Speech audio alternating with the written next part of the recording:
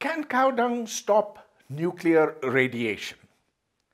If it could, it would be a very, very sought-after material because it would then protect us against so many different kinds of harmful radiation, such as that coming from the sun, from the walls around in a house because they contain some radioactive material, from cell phone towers and even from your cell phone itself. But best of all, in the event of a nuclear war, you could build for yourself a cave of cow dung and you could live in that perfectly safely until everything has disappeared. Well, there's a recent paper that's come out from Saurashtra University in Gujrat which claims that cow dung attenuates, reduces nuclear radiation and prevents it from passing through it. But before I tell you more about this, let me say how I found this out. Somebody called me from Karachi, a friend, and he said, you were on the front pages of the Daily Telegraph, published from Kolkata. I said, me meaning Pervez Hoodbhoy? He said, yes, go look at it. And I went and looked at it, and indeed, there was a description of this experiment. And then it goes below to say that this is exactly the kind of science that Pervez Hoodbhoy used to protest against in the 1980s when, under General Zia-ul-Haq, there was Islamic science in Pakistan. And are we going back to that? Anyway, so that's how I found out. But now let's come back to this experiment on cow dung. So what they did was they took a source of radioactivity here and they took a detector here and put in between various thicknesses of cow dung in various forms and patterns. And they found, guess what? That the radiation gets stopped partially. They don't tell you too much about it, but it gets stopped before it gets received at the detector. Well, marvelous. That's great, isn't it? So what's wrong with the experiment? Well, the only thing is that if you did this with paper, plastic, wood, or even a very thin amount of some metal, aluminum, whatever, you would find that the radiation gets attenuated, lessened as it passes through, and that's natural. Okay, so now let me tell you a little bit about different kinds of radiation. This being a matter of physics, I love explaining this. So there are three kinds of radiation. There's alpha radiation. Alpha radiation is nuclei of helium, and there are two protons, two neutrons that are emitted by a nucleus that go through fast.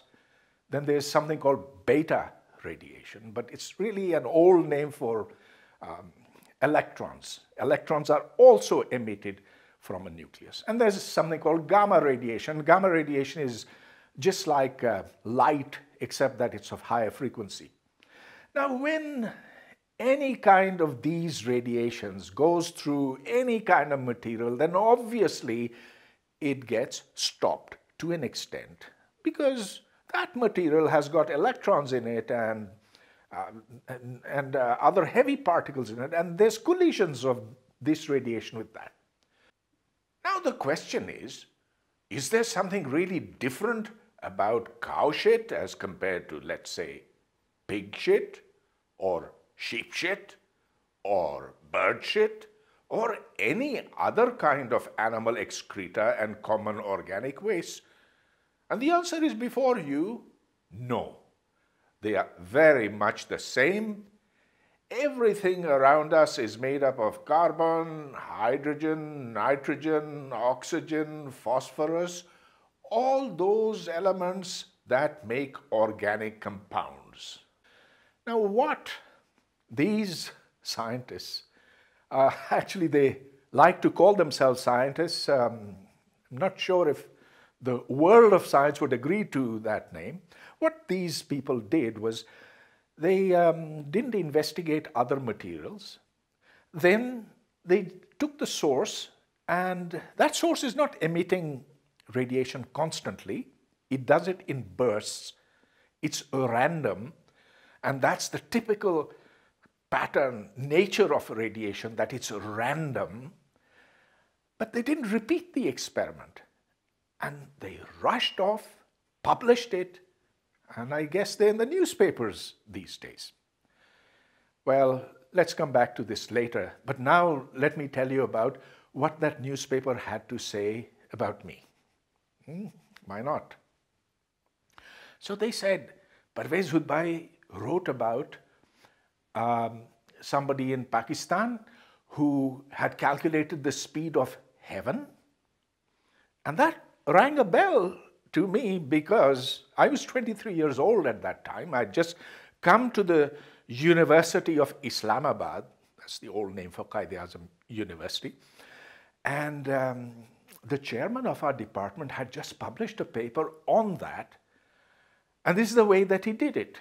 He said, look, there's Einstein's theory of relativity. Everybody believes in that. And in the Einstein theory of relativity, there's something called the time dilation factor. That factor is equal to 1 divided by the square root of 1 minus v squared divided by c squared. C is the velocity of light. So that's 3 times 10 to the power 8 meters per second. And what's v? Well, come to that in a bit.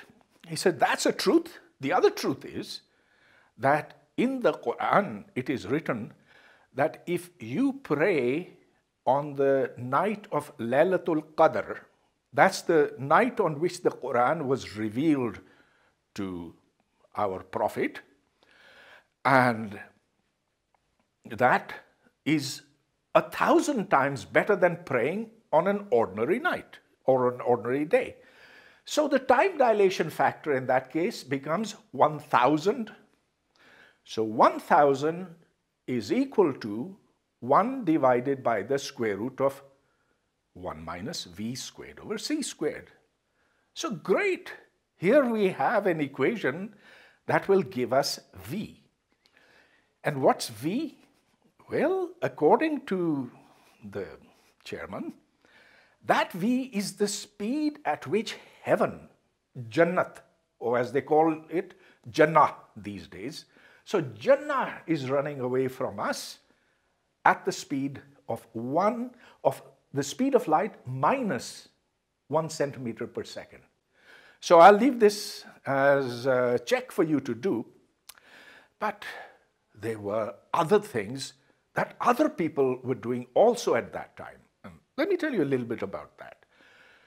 So one scientist, again, whether to call him a scientist or not is up to you, he calculated the amount of sawab, that is, a reward that you will get if you pray in a congregation. And as everyone knows, if more people pray together, you get more sawab, right? He doesn't give details. I guess it was classified. Here is a formula. That formula tells you how much sawab you're going to get. Great. Well, that's not the only thing that people were doing at that time.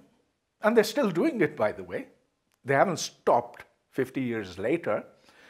But I must tell you about this explanation of life before you were born and after you will die. So this diagram that you see before you begins with phase 1, which is Alam-ul-Arwah, the world of spirits. And the spirits are all over the place, here, there. Then you're born into Alamul-Dunya.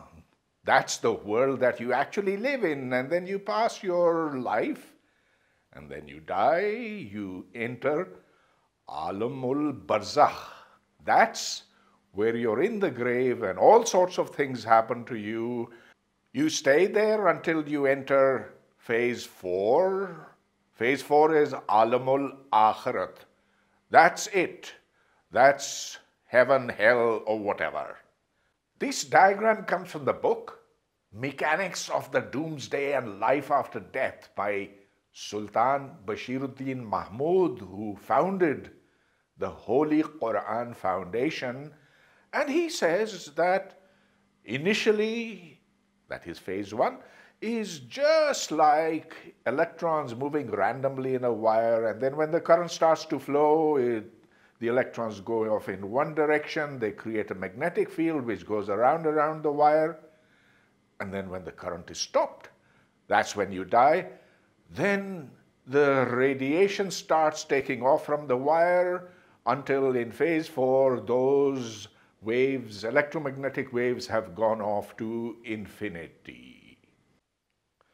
Now, there's a lot of pseudoscience which is around like this, and much, much more. It was there then in the 1980s in Pakistan, and now in the 21st century, it's in India. Let's see if there are any differences. Well, if one looks at this experiment from Saurashtra University, and there are others like that, and they are about not cow dung, but they're about cow urine, they're about all sorts of claims about plastic surgery, about spacecraft going between Mars and Earth and so forth. It's very much the same style, but there are differences between this and the sort of things that we had earlier in Pakistan under General Zia-ul-Haq. But let's compare the two to see if there are any similarities or not. Well, this Saurashtra University experiment is obviously wrong because you and I can go out and test it and see that it's junk, it's nonsense, it makes no sense. On the other hand, if you look at that, about the speed of heaven, is it wrong? No, not me. I'm not saying that it's wrong because I've never been to heaven and I'm not able to send a radar signal to it and get it back. Is it wrong to say that I'll get sawab, reward, according to that formula which the professor published? No, I don't say it's wrong because that's up to God to decide how much credit he's going to give for the size of the congregation, whatever. And what if somebody calculated the temperature of hell? Well, would that be wrong? No, I don't know, because you can't go to hell and come back. You can't go to heaven and come back. And so these are things that are untestable, and so therefore you can't even call them science. Pseudoscience, maybe you want to call it if you like, but it's certainly not science because science has to be testable. On the other hand, the Saurashtra University one and others like that, yeah, you can test and you can see it's certainly very, very wrong. But now the real question is, why are these people doing this? And I think the answer is pretty clear. It's that if you go along with the government of the time and do what they say, then you rise up in the hierarchy. You get promoted from associate professor to dean or whatever. You can sometimes make a lot of money, you can get research grants, you become popular, you become a big man. And if you tell the truth, well, then you get demoted. Now, in those days, in Zia-ul-Haq's days, there weren't many many scientists who were saying that what was being done then was junk. I'm happy to see that 3 or 4 scientists from India have put their names and criticize this experiment, this so-called experiment.